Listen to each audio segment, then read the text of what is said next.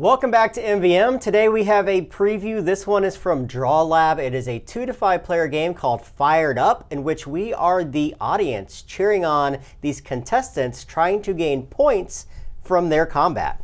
Yeah, even though these fighters are represented on the board by these awesome miniatures with arrows directing them where they're going to fight, we are not those fighters. We are indeed the audience. We are trying to be the most fired up. So there's going to be betting going on. There's going to be highlights that we're trying to score and try to manipulate the fighters a little bit before the actual battle happens in order to get those highlights to happen. So this is a prototype version that you see in front of you. Make sure you guys go to the Kickstarter page to see all the final components. All right, so to play the game, you're going to set up the board. The main board is represented by this 5-sided board, and on it you're going to have a number of different fighters depending upon the number of players. We have a 4-player game set up, and we have 5 fighters, all pointing to the player on their left. And that's important because these fighters are directed towards very specific fighters, and we as the audience are kind of cheering them on to have them move into different directions.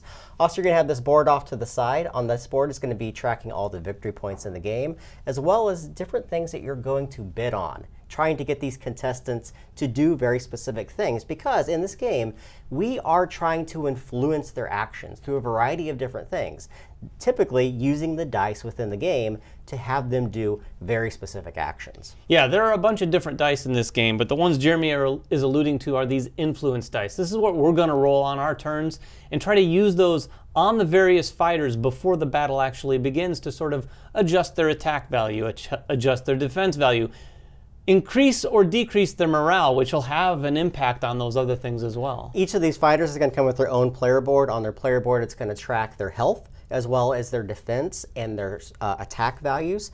Each of them is also going to have a track over here in the upper right-hand corner.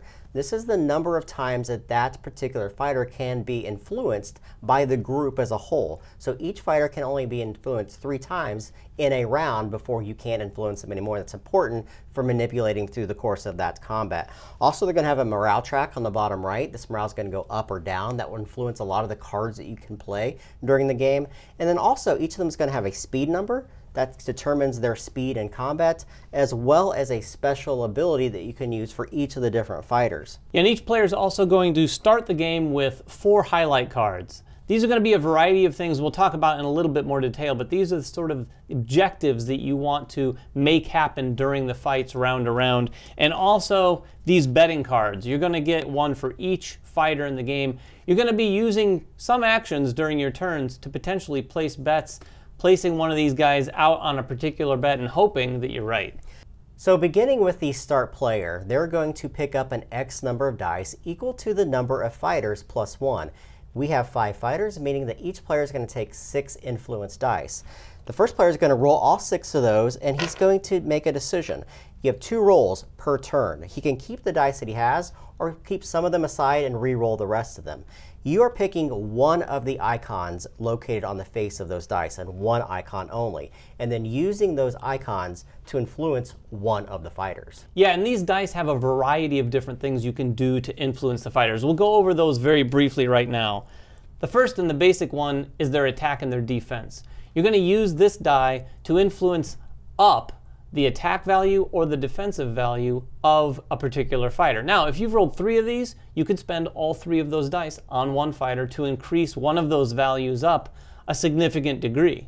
The next dice is the directional dice of the fighter. You can manipulate any one of the fighter's direction. That means who he is targeting during that round. If, for instance, I wish to move this guy, I can turn him to any one of the vectors that I so wish, pointing to that new character that he wishes to attack. In fact, if I have multiple of these dice, I can expend the second one and lock that player in. Now remember, as we start to explain these actions to you, each player is only allowed to influence one particular fighter, and each fighter can only be influenced 3 times. So each time that you influence a fighter, you're going to be marketing on this board until it reaches 0. And then that fighter can't be manipulated anymore. Yeah, so for instance, if you have a highlight card that wants you to have this fighter targeting this fighter, Jeremy might not want to let that happen, so he's going to sort of push and pull with you until that happens. But like he said, there's only 3 chances to do so. The next die is the morale die. This is the thumbs up or thumbs down. You can use this however you want, but you're going to use it again on all one fighter. You're going to put this either above or below the neutral position on the morale track for that fighter,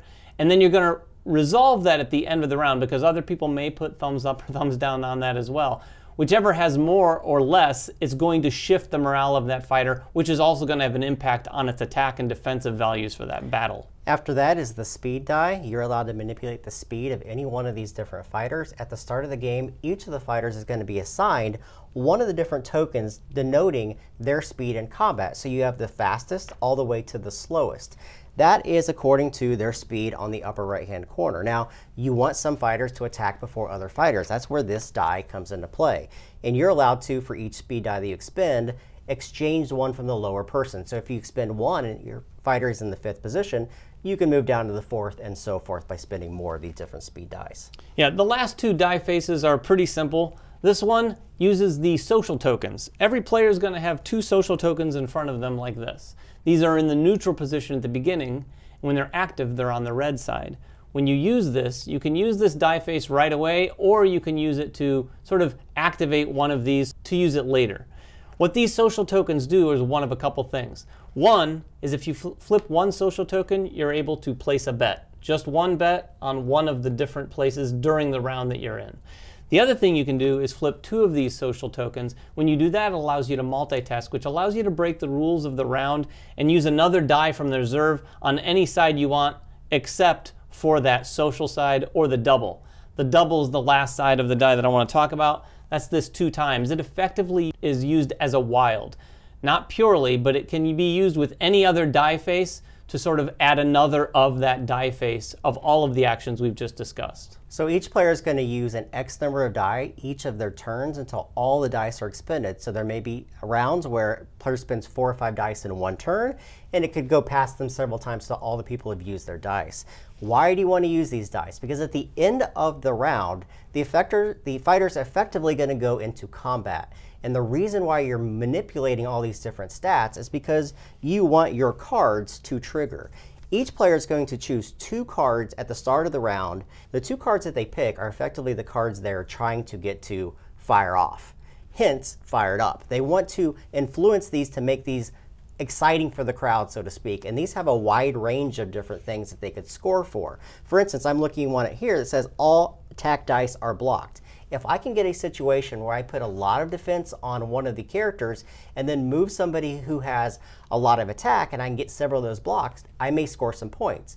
A lot of these also have secondary abilities that give you more points for doing other kinds of combinations within that particular card. Yeah, exactly. This all comes down to that manipulation of the fighters beforehand. Here's just one more example. This one says the fighter with the lowest speed has locked onto the fighter with the highest stamina. So you can see right there, there's a lot of things that I might have to try to manipulate, or at least look at the board and determine, okay, I've got to get this guy locked on, he's got to have the highest stamina, and so on. That's going to score you some points. Also, there are a few cards here that just kind of rely on the dice rolls. Yeah. Some of them might say, if this many of this icon is rolled in one roll, you can score this card. So there's a lot of chance, just like any sort of betting game like this. So to resolve all the different combats, you're going to do a speed check from 1 all the way to the final fighter. But before you do so, you have to look around the board to see if anyone's morale has gone up or down according to the dice that were placed on that fighter during that round.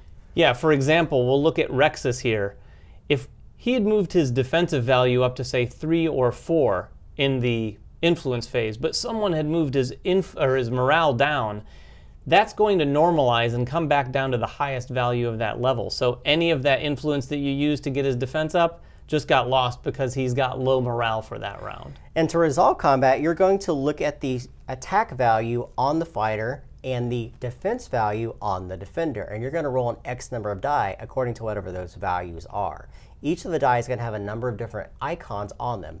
Those could be head, chest, fist, feet, and what you're doing is you're trying to roll, as the attacker, more of the defense of the same type. So say, for instance, I roll 5 feet, and the defender only rolls 1 feet, 4 feet are going to go through, meaning 4 damage. There's also a way to do critical damage in the game. Each of the fighters has 3 health on them, which is different than their health track. This is like their pure life blood and their ability to stay alive.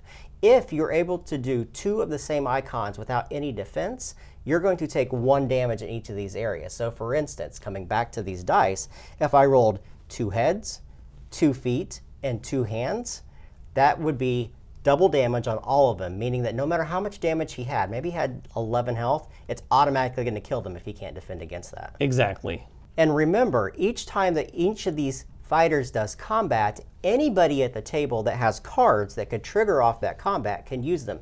You are not in control of any one of these particular fighters. You're just using your cards to best influence the outcomes of those fights. Yeah, these highlight cards are going to trigger at various times, but it's fairly clear, like Jeremy just said, when they'll happen. But they are broken into 3 categories. Some of them will be used at the beginning of the battle phase, before it really even gets underway. Other ones will be used or triggered at some point during the fight, and then others you're going to have to wait to see what happens when the dust is settled and this fight is over to see if that card is triggered. Once all the combats happen in order, any of the dead fighters are removed from the board. Anyone that's pointing to an empty space, they're going to move to the next player that they could possibly point to in clockwise order. And then you're going to resolve any of the one of the bets that you've placed on the board according to whether or not those triggered as well. The game's going to happen like that over 4 rounds. And at the end of the game, you're going to tally up all the victory points that all the players have collected and see who the winner is. Yeah, and in fact, there's another way the game can end. If you don't get to 4 rounds and everyone but one fighter has been eliminated, that will also end the game, and you're just going to tally up the points and see who won that way. So that is Fired Up. It's from Drawlab, a 2 to 5 player game. If you have any questions about the game, make them in the comments below. Make sure you guys go to the Kickstarter page to see all the final components, and we will catch you guys next time. Bye-bye.